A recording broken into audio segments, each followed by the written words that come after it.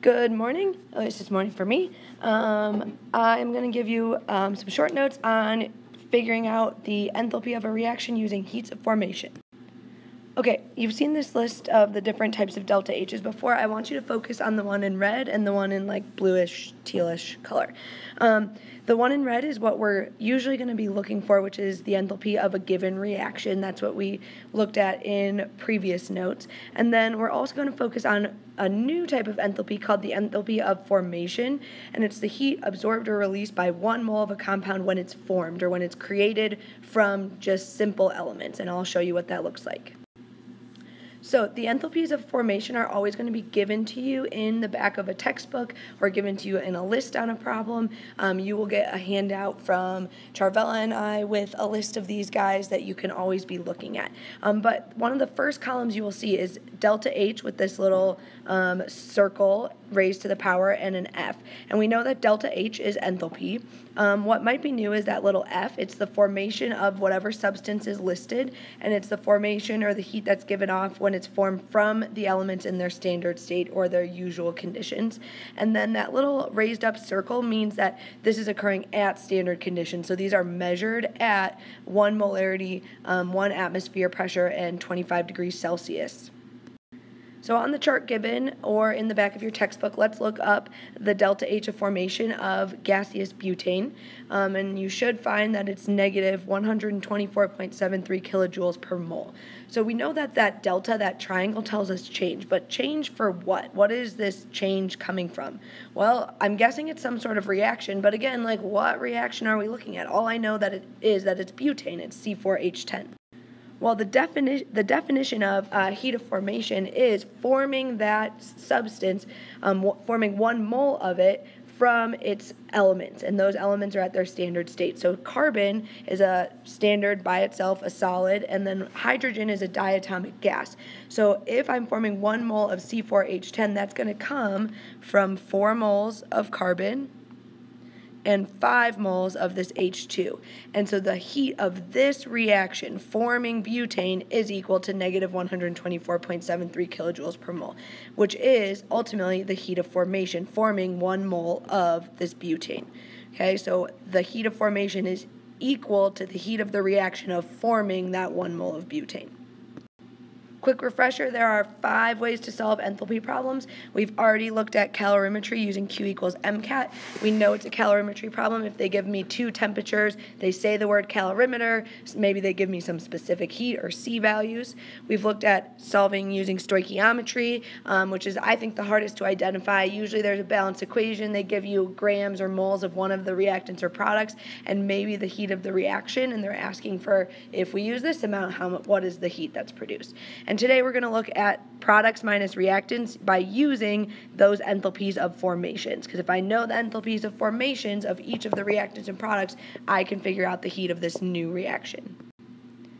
If you want to identify if it's a products minus reactants problem, you're going to be looking for the delta H of formations provided either in a list or a data table. If they say go to the back of the textbook or refer to the table about the heat of formation, it's a sign that it's a products minus reactants. All right, so I call this the big mama equation because we're going to use it a lot, and it's the idea that the heat of reaction is equal to the sum of the moles times the heat of formation of the products minus the sum of the moles times the heat of formation of the reactants. So I just think of it as products minus reactants, and I'll show you what I mean by sum and moles and all of that. All right, I'm a better teacher when I can just explain using an example. So we have this reaction, and we're looking for the heat of reaction of this reaction, and they give me the standard heat of formation values in a table. I just stole these from the back of the textbook. There's the page numbers if you need to look them up, or you can look at your chart given. They should be similar, if not identical. Okay, so let's try to solve this guy out. I'm going to start with the MgO solid that's underlined in red. If you look, I took 1 mole times negative 602 kilojoules per mole. That 602 kilojoules per mole came from the provided heat of formation, and I'm multiplying it by 1 mole because in the balanced equation there is only 1 magnesium oxide. Okay, so we'll multiply those together. Next, we're going to look at adding the next product, which is our water, and there's 1 mole of water times negative 286 kilojoules per mole. That is the heat of formation of liquid water. So these are my products on this side. I usually put them all in one bracket together so I can keep it separate. Minus, now let's look at our reactant. There is 1 mole of magnesium hydroxide. It has a heat of formation of negative 925, so that's what you're seeing being multiplied there.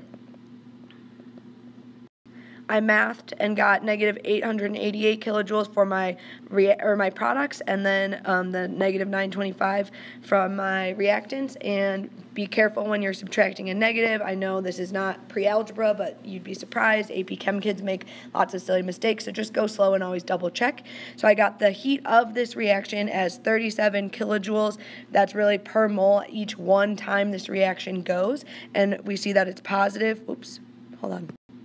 We see that it's positive, so that is an endothermic reaction. We are absorbing heat for this reaction to occur. Alright, same type of problem. I have a balanced chemical equation. This time, though, they're giving me the heat of this reaction, and they want to know what is the heat of formation for acetone, for 1 mole of acetone. Okay, so we're going to try to solve for that missing value. I want you to notice that oxygen O2 gas is worth 0 for its heat of formation, 0 kilojoules per mole.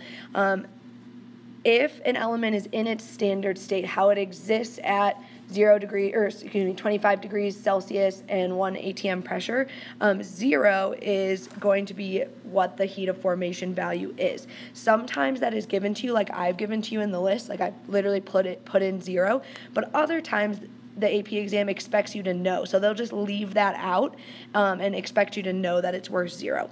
Take a quick look at the list provided or in the back of your textbook, and I want you to just take note of what the zeros are for the heat of formation. You don't have to memorize them, but after we do some of these problems, you'll start to see like the diatomic gases, oxygen, fluorine, chlorine, bromine, iodine. Those guys are, and nitrogen, excuse me. Those guys are going to be like as diatomics in the gas form will be 0. Some things are as ions. You'll start to get used to it, but maybe just browse through the list once and make note of the ones that are worth 0. Same idea as the last problem. We're going to take our products, which we're going to start with the carbon dioxide. This time carbon dioxide has a 3 in front, so I'm going to take 3 moles times the heat of formation of carbon dioxide plus 3 moles of water times the heat of formation of water. So those are my products. Minus, we have 1 mole of the mystery, so I put an X in because that's our question mark. So we're going to really be solving for X. And notice I left out oxygen from solving completely. Could you do 4 moles of oxygen times 0 and add it to this? Sure, but you're just getting X plus 0, so it doesn't really make a difference. But if it helps you, multiply the number of moles for oxygen times 0. Great. So I did some math to get negative 2,038.5 kilojoules for my products minus just 1 times X minus X. So I'm able to solve for X, and I get the heat of formation for C3H6O, which is negative 248.5 kilojoules, and really I should have per mole. That's my mistake, okay, because we have this mole value here. So it's for every 1 mole of acetone. Last problem, I would like you to pause this video and try to solve it out, and on the next slide I will have the answer for you. Let me know if you don't get it right. I'll help you figure out where maybe we went wrong.